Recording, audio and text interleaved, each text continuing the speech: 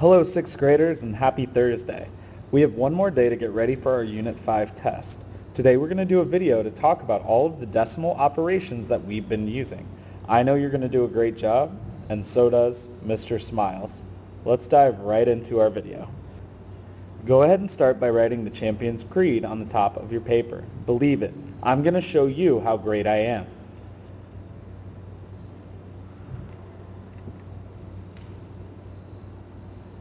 Now let's talk about the first skill that we practiced, adding and subtracting decimals.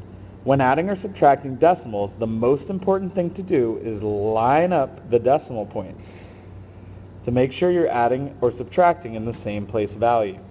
So let's do an example together. 15 and 481 thousandths plus 2 and 7,549 10,000ths.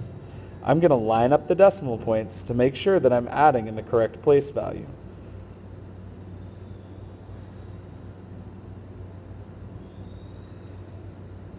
I can place a 0 behind the 1 to make sure that I have digits in every place.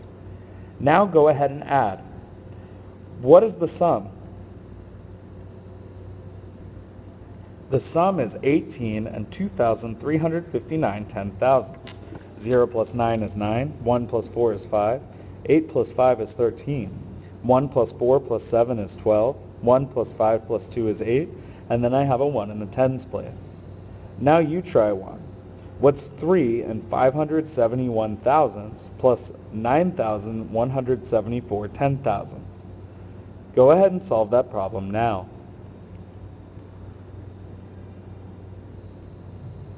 The correct answer is 4 and 4,884 10,000ths. We also talked about subtracting decimals. The most important thing when subtracting decimals is still lining up the decimal point. 5 is a whole number. Where should the decimal be placed? In the number 5. Remember that the decimal always goes after the ones place, so I can write 5 and 0 thousandths minus 1 and 927 thousandths.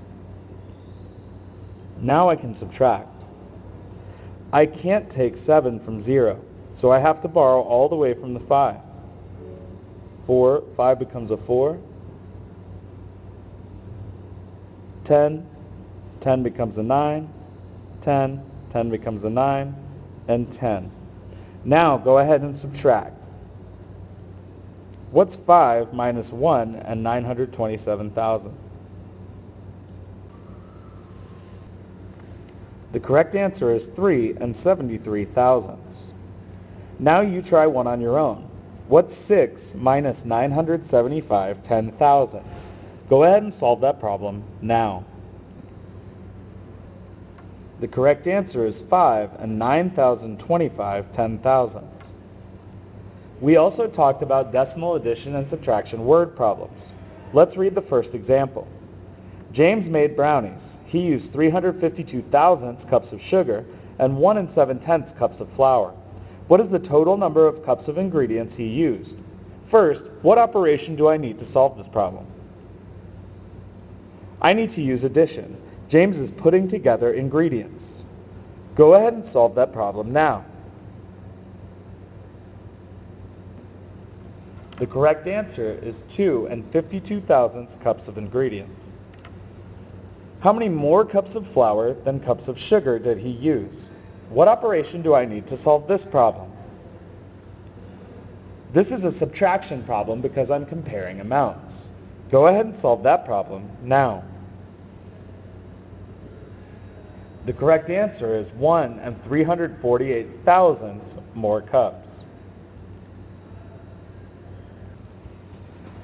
We also talked about multiplying decimals. Remember, when we multiply decimals, we can count the number of digits behind the decimal point. Get that down in your notes. In the factors.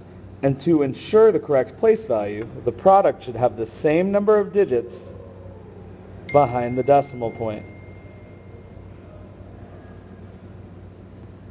So let's look at an example together. 4 and 5/10 minus 2 and 9/10.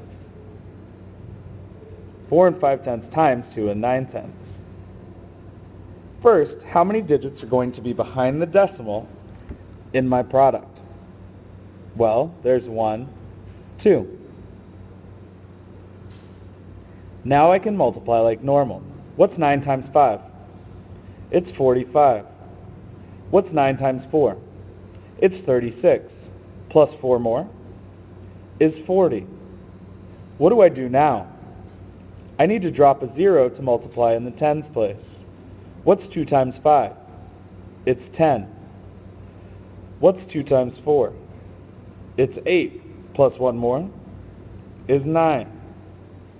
Now I can add my partial products. When I do that, I get 1,305. Where should I place the decimal in my answer? I need 2 digits behind the decimal, so the correct answer is 13 5/100. 1, 2.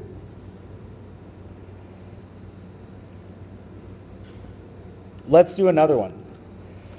What's 13 71/100 times 39/100?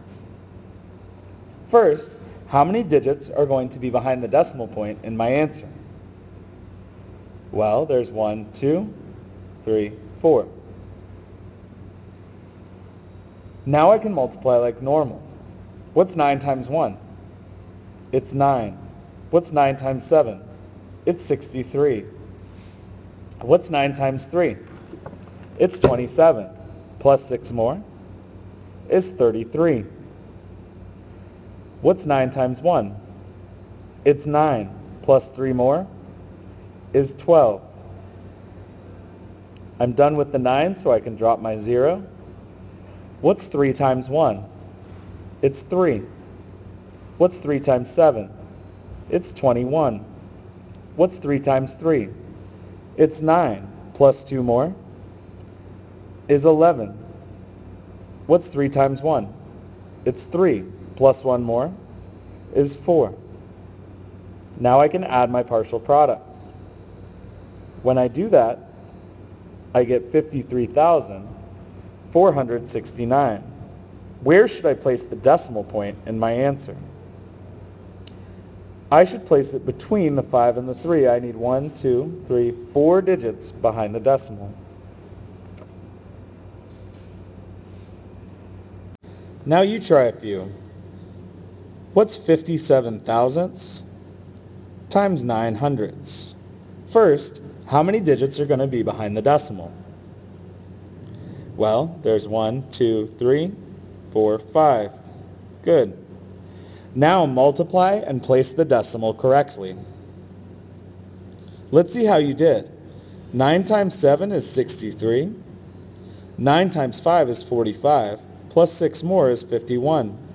I need 5 digits behind the decimal, so I need to place 2 zeros in front of my number, and the answer is 0.00513, 513 hundred thousandths. Now do the next 3 on your own.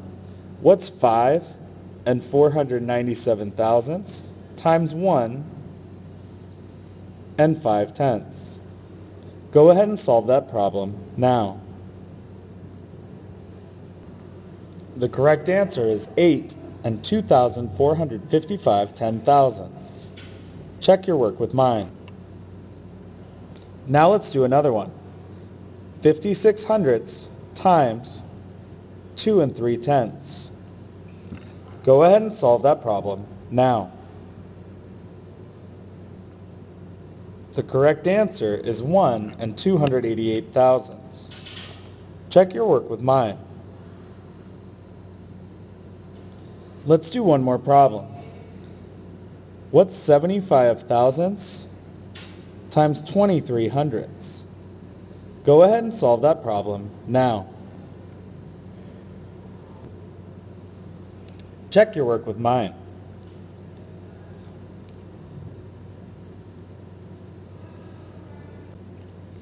We also talked about whole number division. Remember, now that we're in 6th grade, we're going to write all remainders as decimals. I can add a decimal point and 2 zeros after any problem. When I divide, first I'm going to list the multiples of the divisor. Then I'm going to identify the correct place to start my division. I'm going to follow the steps of the standard algorithm. Divide, multiply, subtract, bring down.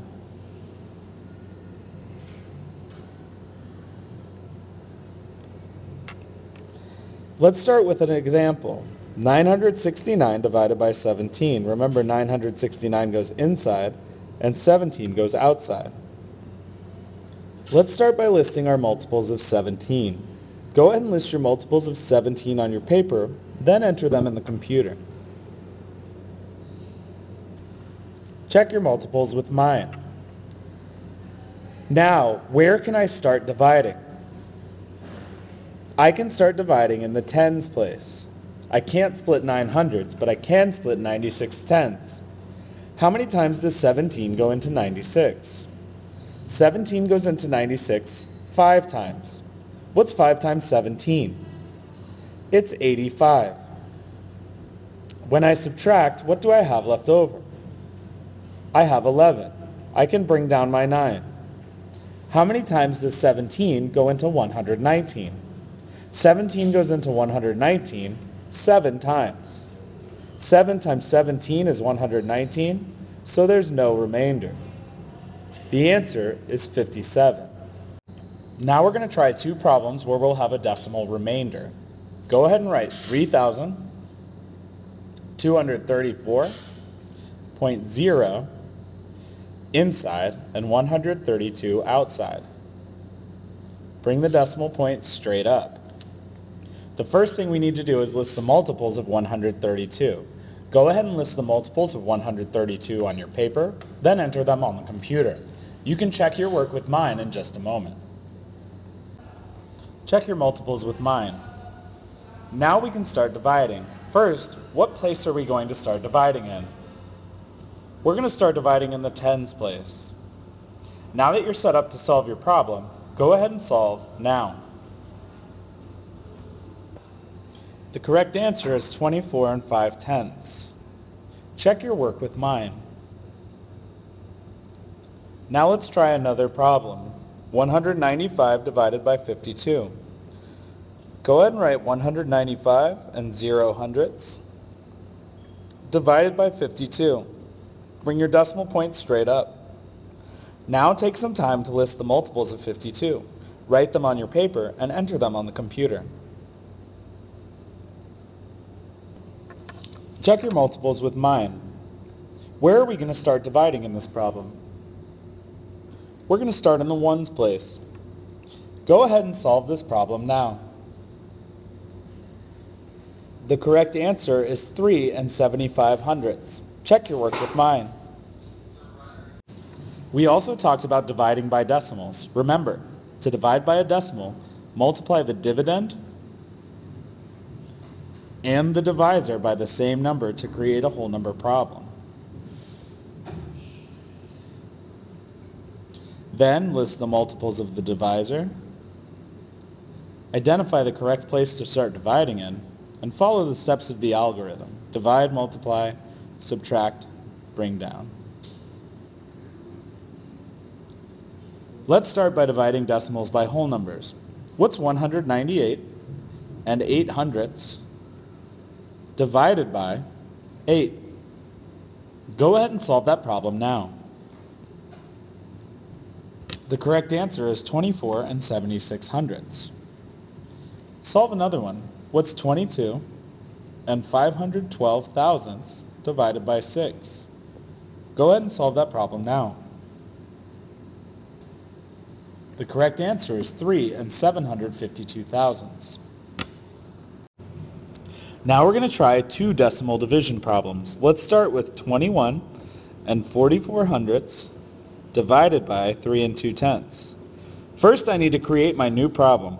How many times do I need to move the decimal? I need to move the decimal one time.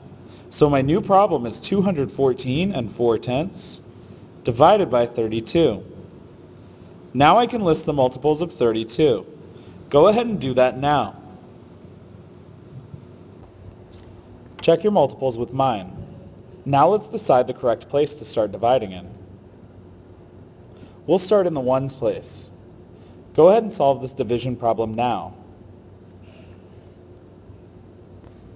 The correct answer is 6 7/10. Check your work with mine. Let's do one last problem. 22 23/100 divided by 2 34/100. How many times do I need to move the decimal? I need to move the decimal twice. Once, twice, once, twice. I'm going to create a new problem. 2,223 and 0/10 divided by 234.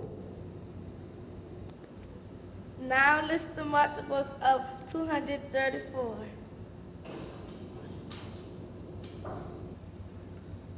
Check your work with mine. Now go ahead and solve this division problem. When you're finished, check your work with mine. The correct answer is 5 9/10. The correct answer is 9 5/10. Check your work with mine. You've done a great job on this video. Now go to IXL Practice H.7.